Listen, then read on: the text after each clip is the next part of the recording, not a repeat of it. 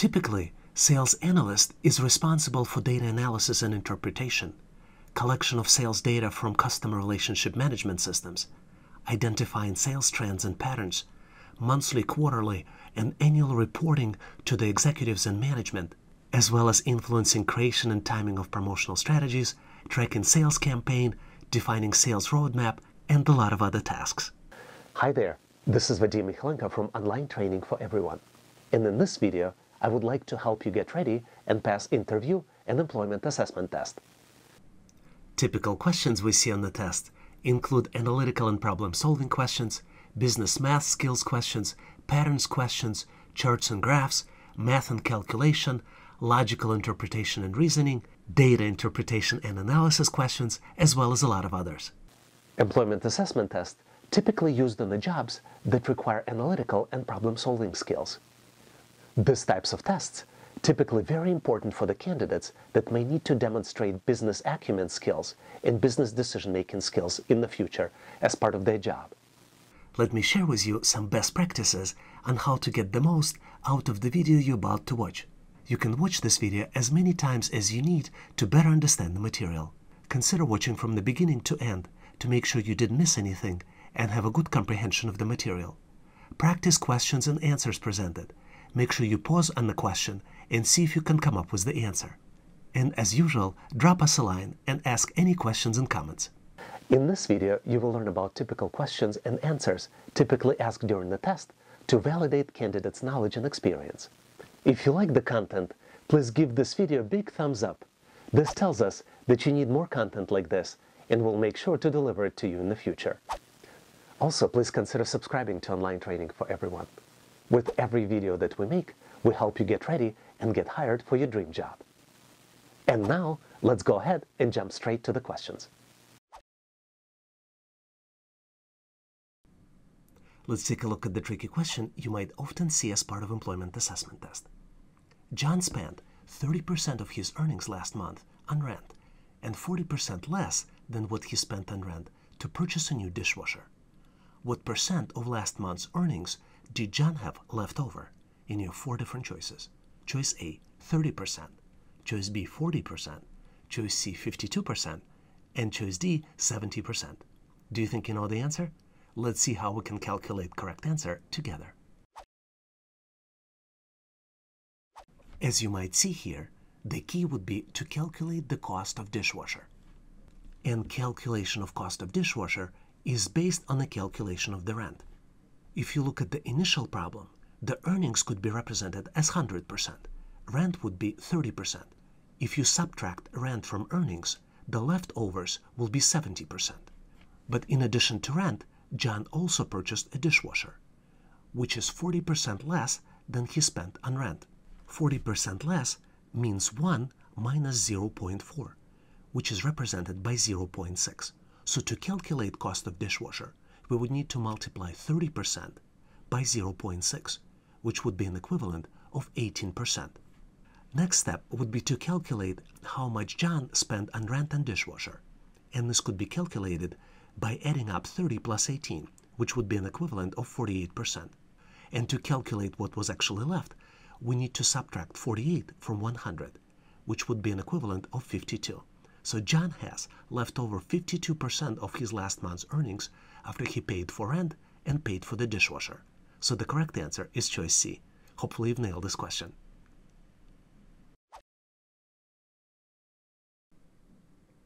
Let's look at the tricky question you might frequently see as part of employment assessment test. Determine the missing number in the pattern. You have 4 numbers presented, and you need to determine number 5. The numbers you have presented are 1, 8, 22, 50, and you need to determine the next number out of 4 possible choices. Choice A, 96. Choice B, 106. Choice C, 116. And choice D, 126. Do you think you know the answer? Let's see how we can get to the correct solution together. As you might be well aware, behind any pattern number there is a formula. For the next number, we will use NN in the formula, and for the previous numbers, we will use shortcut PN. So next number in the formula would be previous number plus 6 plus previous number again. which means that the next number in the formula could be represented previous number multiplied by 2 plus 6. So let's calculate the following numbers. 1 plus 6 plus 1 equals 8. And this is how number 8 was calculated. 8 plus 8 equals 16, plus 6 would be 22. 22 plus 22 equals 44, and plus 6 would be 50. So the next number in the pattern would be 2 multiplied by 50, which would be 100, plus 6, which would be an equivalent of 106. So the correct answer is B. Hopefully you've nailed this question.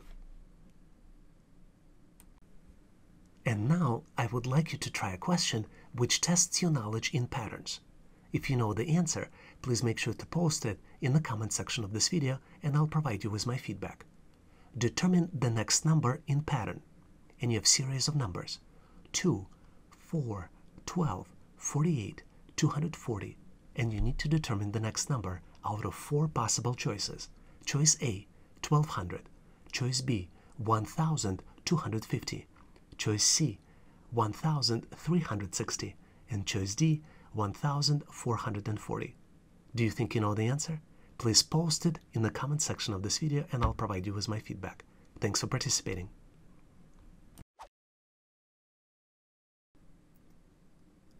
Let's look at the tricky question which confused a lot of applicants in the test.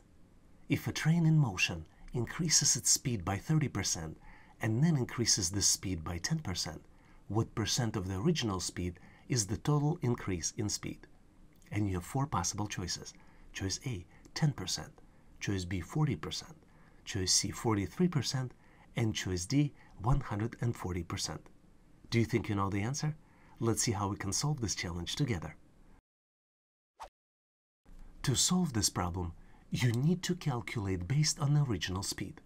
If the original speed is 1, then the initial increase in speed would be 1 multiplied by 30%, which is an equivalent of multiplying by 1.3, which would be 1.3. The total increase in speed then would be 1.3, which is the speed after first increase, multiplied by 1.1, which is an increase by 10%, which would be an equivalent of 1.43. So the correct answer is choice C, 43%. Hopefully you've nailed this question and now know how to answer similar questions in the test.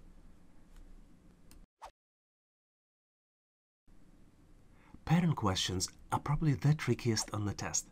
Let's see how we can solve this challenge together. Identify the pattern and fill in the blank. And you have 4 numbers presented and you need to determine number 5. The numbers presented are 1, 5, 13, 29, and you need to determine the next number in the pattern. And you have 4 different choices. Choice A, 51. Choice B, 61. Choice C, 73. And choice D, 83. Do you think you know the answer? Let's see how we can solve this challenge together. To answer the pattern question, we need to identify the formula. In our formula, next number will be represented as an N symbol, previous number will be represented as PN symbol, and the number count, which is number in pattern, will be represented as such. So the formula for next number will be previous number plus 2 in the power of number count. So for example, the first number is 1. 1 in the 2 power of 2, and 2 is the next number in pattern, would be 1 plus 4 equals 5. 5 plus 2 in the power of 3 would be 5 plus 8, which is an equivalent of 13. 13 plus 2 in power of 4 would be an equivalent of 13 plus 16, which would be a 29. And the final number in pattern would be 29 plus 2 in the power of 5, which would be 29 plus 32, equals 61. So the correct answer here is B, 61. Hopefully you've nailed this question and now know how to answer similar questions in the test. And now I would like you to try a question which tests your knowledge in patterns. If you know the answer, please make sure to post it in the comment section of this video and I'll provide you with my feedback. Determine the next number in pattern. And you have series of numbers: 2, 4, 12, 48, 240. And you need to determine the next number out of 4 possible choices. Choice A, 1200. Choice B, 1250. Choice C, 1,360. And choice D, 1,440. Do you think you know the answer? Please post it in the comment section of this video and I'll provide you with my feedback. Thanks for participating.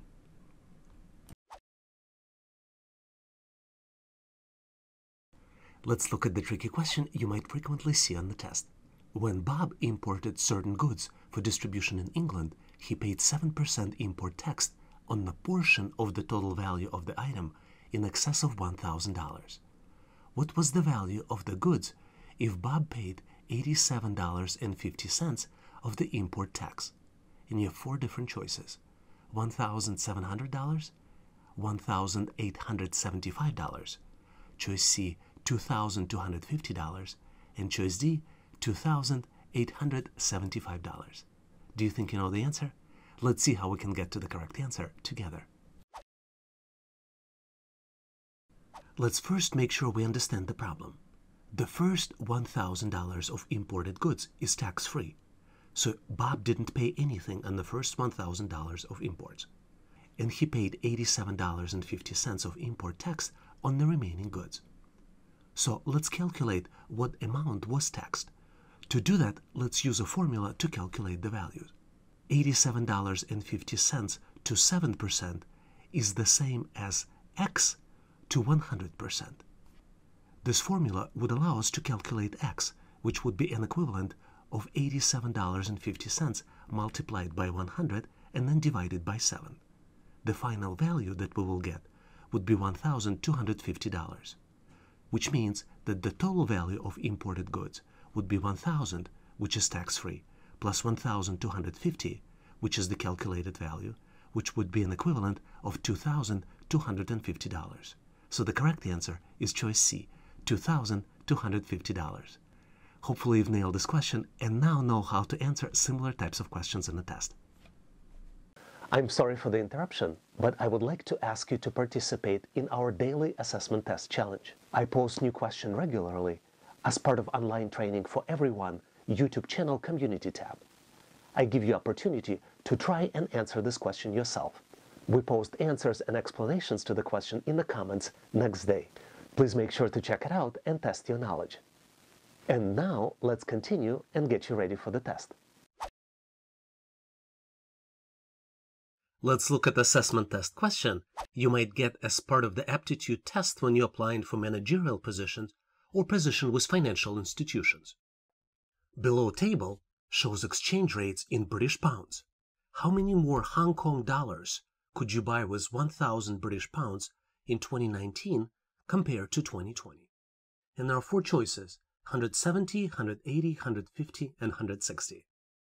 What do you think is the correct answer here? Let's take a look.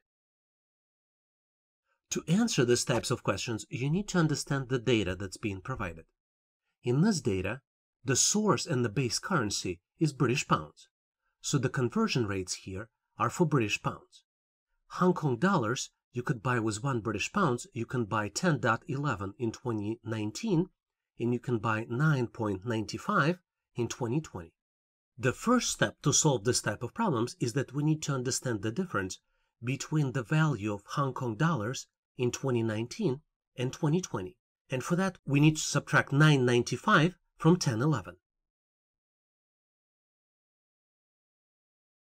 After we subtract, we get the value of 0.16, which represents the difference between the Hong Kong dollar conversion rates for 2019 and 2020.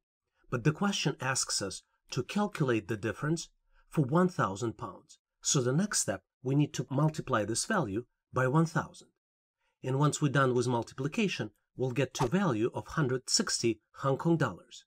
So the answer is you can buy 160 more Hong Kong dollars in 2019 than you could buy them in 2020. Let's look at the alternative way to do it. You can calculate the total cost of buying Hong Kong dollars in 2019 by multiplying 1,000 by 1011, and then calculate the same value for 2020 when you multiply 1,000 by 995. And then you calculate the difference, which would be an equivalent of 160 Hong Kong dollars. Hopefully you've got this one right. A lot of people are interested in asking me, how can I help others? One of the ways you can help is by sharing the latest questions you see on the interview and assessment test. Please share the questions you've encountered as part of the test in the comment section of this video. And now let's continue and get you ready for the test. A lot of times you might get a question in the test which validates your knowledge of logical reasoning. We're looking at a sample of this type of question. Which conclusion follows from the statements below with an absolute certainty? None of the stamp collectors are engineers, that's statement 1, and statement 2, all the runners are stamp collectors. And there are 4 possible choices. All stamp collectors are engineers. No stamp collectors are runners. Some runners are engineers. And engineers are not runners. Do you think you know the answer?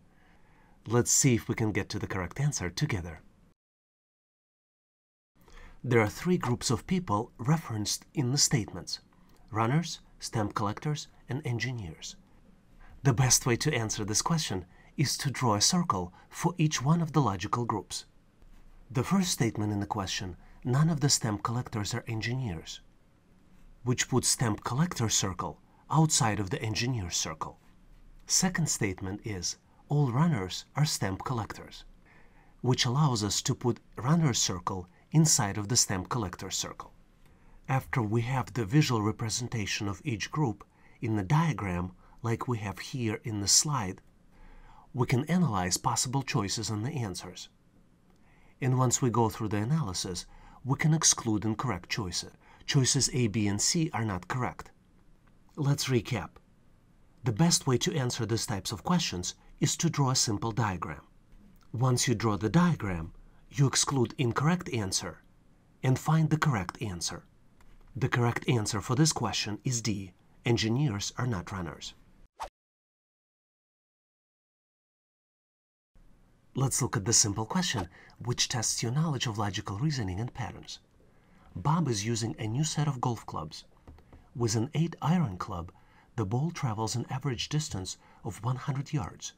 With a 7-iron, 108 yards.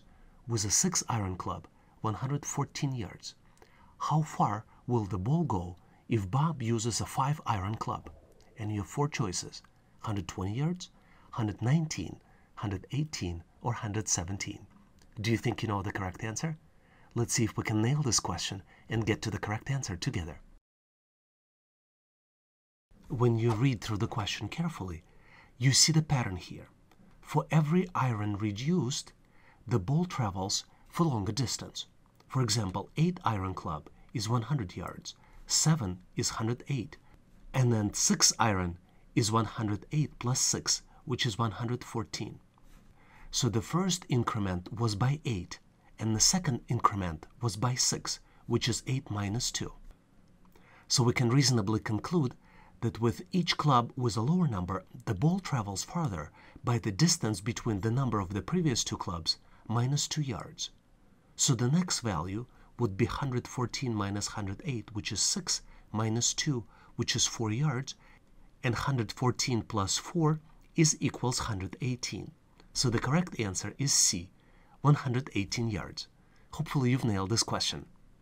Can I ask you to do me a favor? If you know somebody who is looking for the job and will benefit from this video, can you please share this video with them? This is going to help them to get ready for the job interview and assessment test and help them get hired for their dream job. I really appreciate it. Thank you. And now let's continue and get you ready for the job interview and assessment test.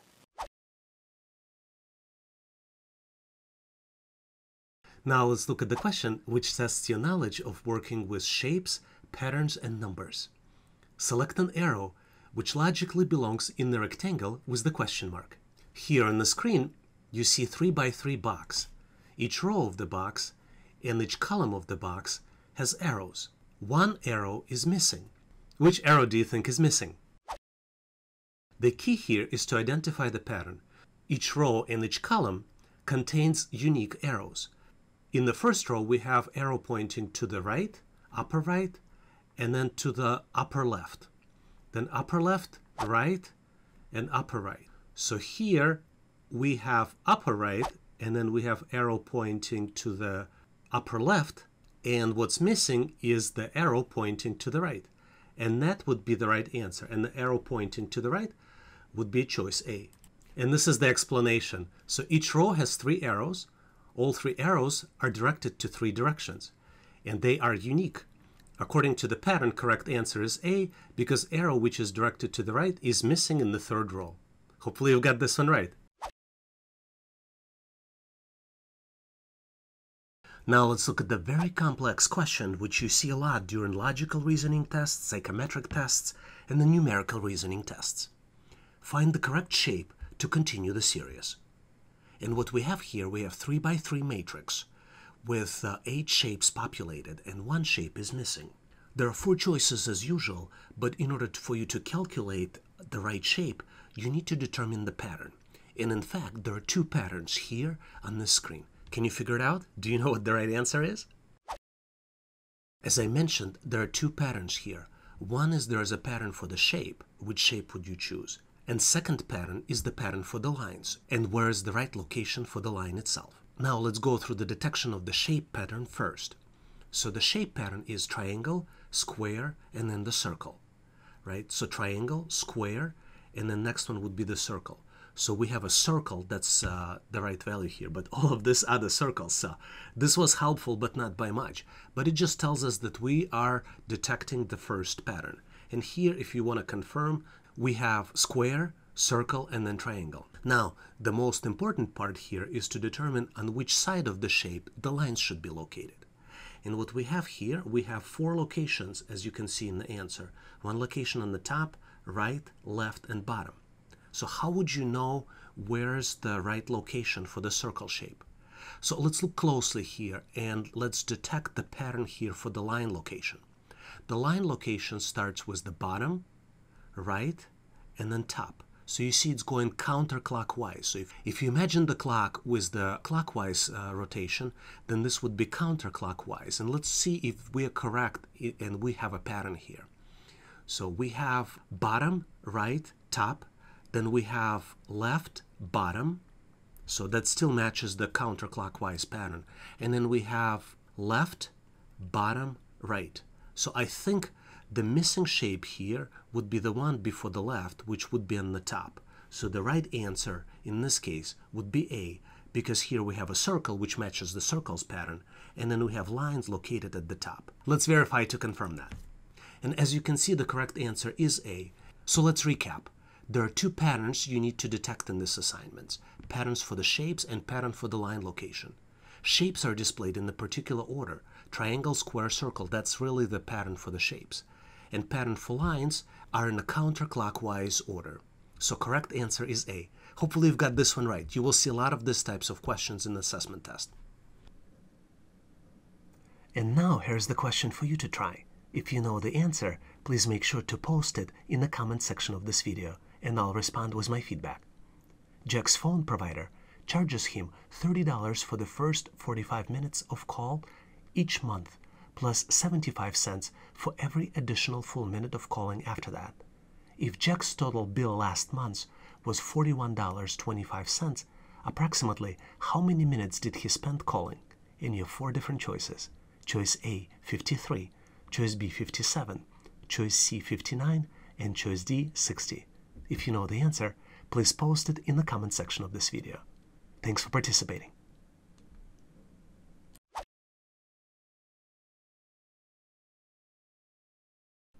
A lot of times, number sequences are used to test candidates' abilities on the test. We're looking at one of these types of questions. Which number logically follows this number series? And we have a series of numbers. 4, 6, 9, 6, 14, 6. And we need to determine the next number. We have 4 choices. Choice A, 6, choice B, 17, choice C, 19, and choice D, 21. Do you think you know the answer? Let's see if we can get to the correct answer together. The best way to answer these types of questions on the test is to determine the pattern. You see that there are 2 patterns. One is pattern of number 6, which is in between of every other number. So we have 4, 6, 9, 6 again, 14, 6 again. And once we determine this pattern, we see that the pattern of numbers in between sixes is increasing by 5. So we have 4 increasing by 5, which leads to 9. 9 increasing by 5, which leads to 14. So to determine the next number in the pattern, we need to increase 14 by 5, which would be 19. So the correct choice here is C. Let's recap. The numbers in between sixes increase by 5, while the sixes remain constant. The correct answer is choice C, which is 19. Hopefully you've nailed this question. A lot of times you might get a question on a test which validates your knowledge of meanings of English words. We're looking at the sample of this type of question. Which answer expresses the meaning of the word reassuring best? And we have 4 choices: compassionate, comforting, explanatory, and meddlesome. Do you think you know the answer? To answer this question, it helps to understand the meaning of the word reassure. And reassure typically means removing doubts or fears for someone. Considering this, reassuring does not mean showing compassion, explaining something, meddling in his or her affairs. So the correct answer to this question is choice B, comforting. Let's recap. To answer this question correctly, you need to understand the meaning of the source word. And in the second step, exclude words that do not match the meaning of the source word. The correct answer here is choice B, comforting, which is very similar to meaning of the word reassure. Hopefully you've nailed this question. And if you're looking for more practice exercises with similar questions, please make sure to check out my ebook in the description of this video. Thanks for watching. I encourage you to check out our daily question challenge in the community section of this channel. I also recommend that you check downloads in the description section of this video. Please also check out resources page on our website, howtoanalyzedata.net/resources. If you like the content, please give this video a big thumbs up. This tells us that you need more content like this. I would encourage you to share this video with other people that might be looking for the job. This will help them to get prepared and pass assessment tests faster. Please consider subscribing and following this channel. We have a community of great people helping each other to get ready and pass the test. Please leave questions, comments, or suggestions in the comment section of this video. And all the best on your interview and assessment test. Thanks for watching.